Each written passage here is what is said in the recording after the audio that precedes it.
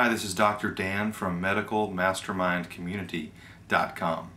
Pre-medical decision making is the topic on this webpage, and I wanted to talk for a minute about this idea of strategy and your overall strategic approach. Usually, students are preoccupied with tactics, things like how do I score better on a test, how do I ace the MCAT, what can I do about my GPA.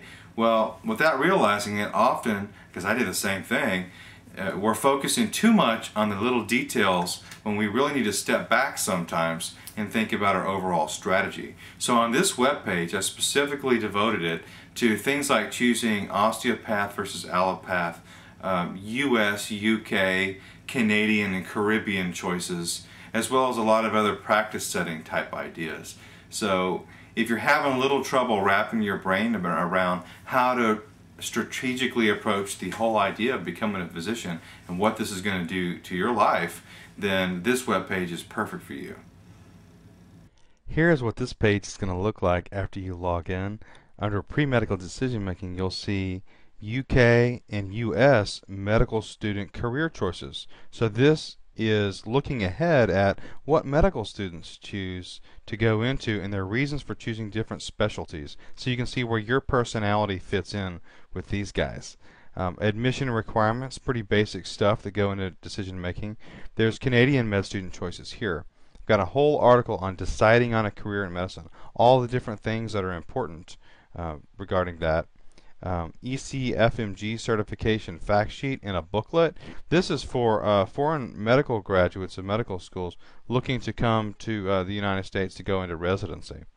4 reasons to avoid medical school. You definitely want to take a look at that because, interestingly, the guy that I wrote this article with since changed his mind, decided to go to medical school. So these are the same arguments, and you get to read this article and see what side of the argument do you stand on. Some people look at the same reason and say that's a reason not to go to medical school.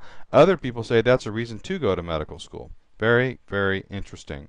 Then medical school affects undergraduate choices. So look at the statistics on what pre-med students are doing out there in undergrad when they say they want to become pre-med. It's pretty revealing. And then here are the 7 osteopathic competencies. This is what the DO schools are looking for in a pre-med applicant. Then I have podcasts on admission rates, admission requirements, deciding on a career in medicine, 4 reasons to avoid medical school, and osteopathic medical training. What makes it so different, or is it different at all? That's what you get whenever you log in to medicalmastermindcommunity.com.